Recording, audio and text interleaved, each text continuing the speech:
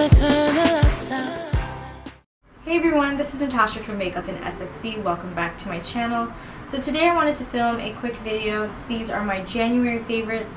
I haven't filmed a favorites video in a very long time. I pretty much just keep using the same products. I like what I like and I rarely stray from them. And so today I feel like I have a good enough amount of products that I wanted to share with you so that maybe you could be enticed to go buy your own products and see if you like it, or maybe you can agree with me or show me new products that you liked this month so that I could buy more stuff. Just kidding! So if you'd like to see my January favorites, then please keep on watching. I think the first thing that we're going to do is skincare.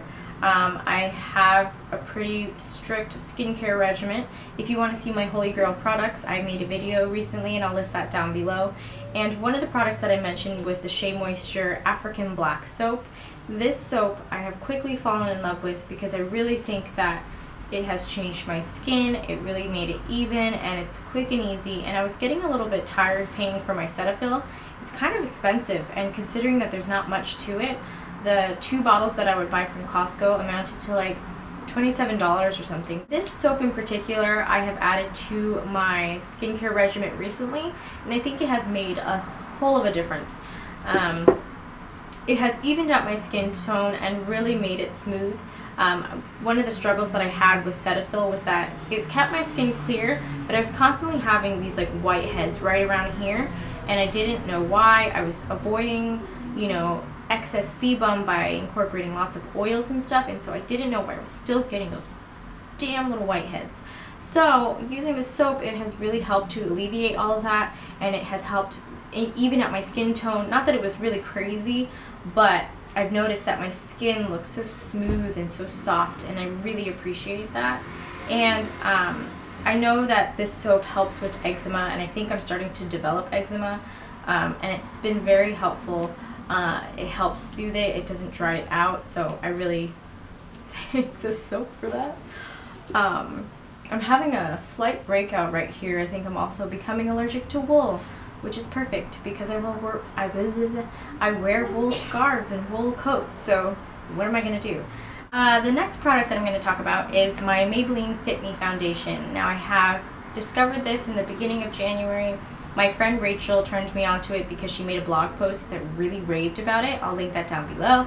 And I picked it up in the color 310 Sun Beige. It matched my CoverGirl Outlast 3-in-1 foundation. It's pretty much spot on.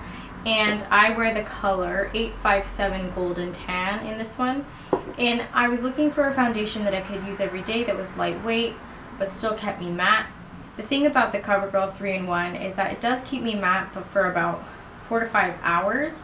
Now, I was contemplating whether it was my primer, which I'll talk about in a second, and so I was just looking for something that was going to keep me matte all day without having to touch up, because I'm constantly with children, or I'm, you know, in the playground or whatever. I don't have time to blot and to check if I'm greasy or oily, so I really look for something that's long-lasting, because I pretty much work 8-hour days, maybe longer, because I commute before and after.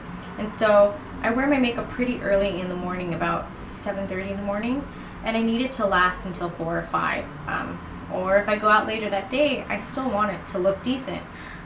So I decided to pick this up, and I was pleasantly surprised. At first, I was like, it's okay, there's nothing much to it, it's not really doing anything for me. And then I went back to my 3-in-1, and I noticed that I was able to see the 3-in-1 in my skin. Like right at the sides of my nose, I saw the foundation and I was like, oh my gosh, I never noticed before how much this shows up on the skin. Because after I use this one, it blends in so seamlessly, you can't even tell it's on. It looks like nice skin. And you know, on top of the skincare that I'm using, my skin has been smoother. This just goes so well on it. So if you have decent enough skin, you have nothing too much to cover other than, you know, slight redness and maybe uneven skin tone, this would be a great foundation for you.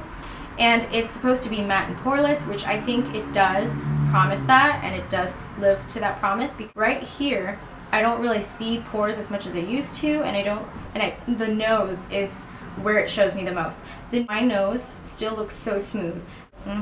This is some good stuff. Now I applied that with a stippling brush. This happens to be the Real Technique stippling brush. I use e.l.f. stippling brushes. I think I used it in my last tutorial, or the tutorial that I'm going to put up next for Valentine's Day.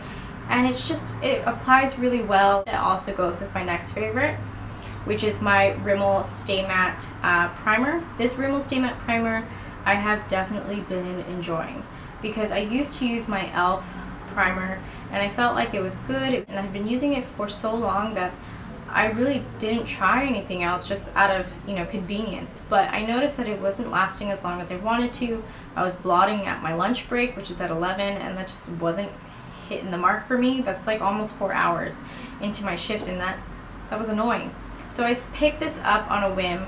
I had heard so-so reviews on it, and so I wanted to see it for myself, and I was pleasantly surprised yet again. And that's because I felt like all over my skin lasted longer with the foundation than it has ever been.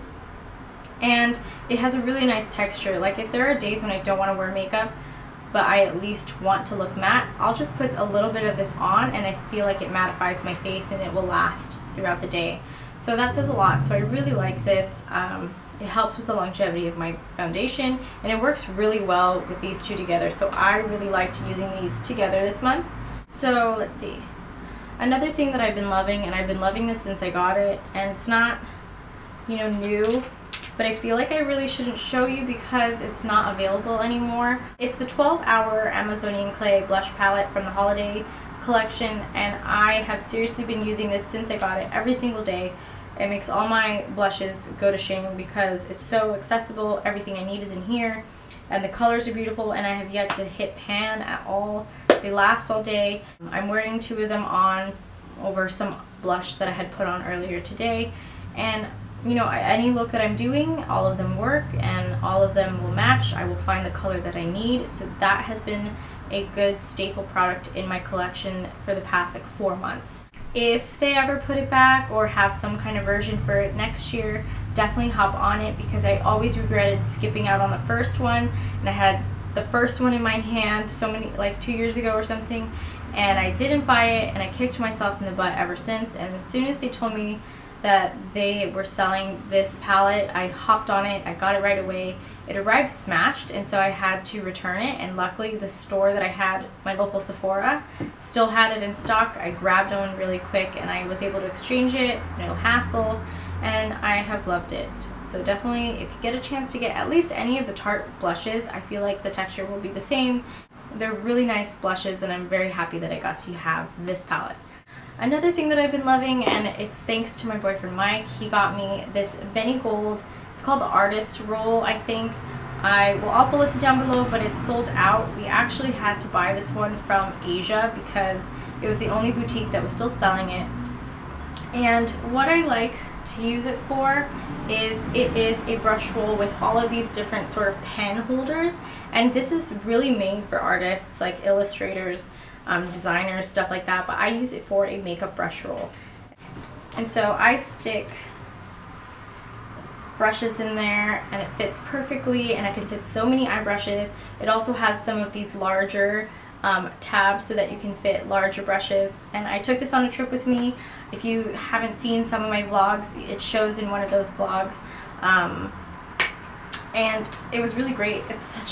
It's really good quality. It's got this kind of like canvas texture and leather, faux leather probably. It looks like faux leather. Yeah, it's faux leather. Faux leather right here.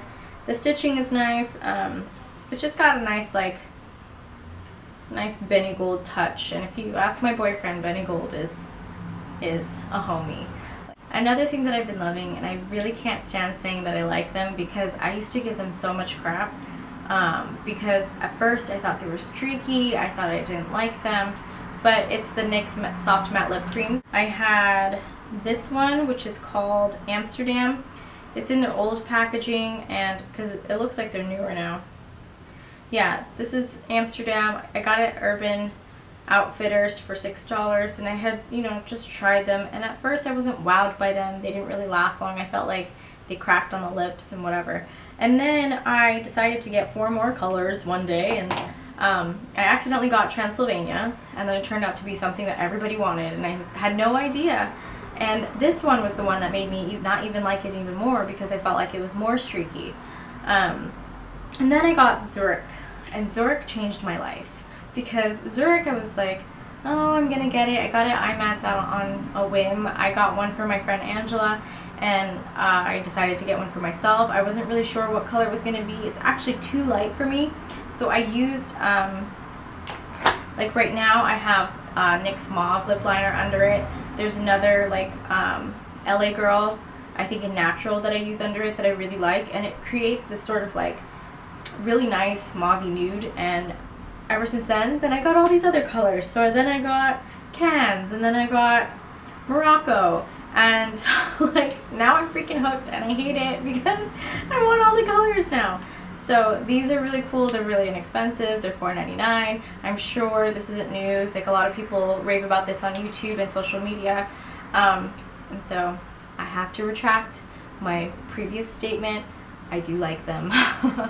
And it shows.